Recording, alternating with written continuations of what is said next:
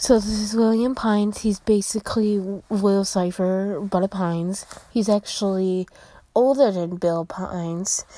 He is protecting him a lot. He likes blue and black. So every time he steps somewhere, he leaves a puddle of tears, which also fits in with Will Cipher. And he also likes white. He has glasses. He's really pale. Sometimes he can become any color he wants, sort of. He can even become purple, which is pretty cool.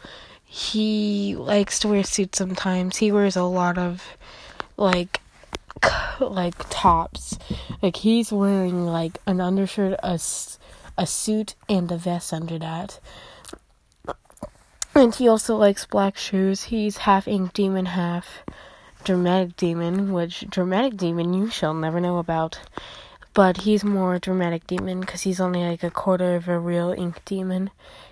And so the black string of his hair shows his ink.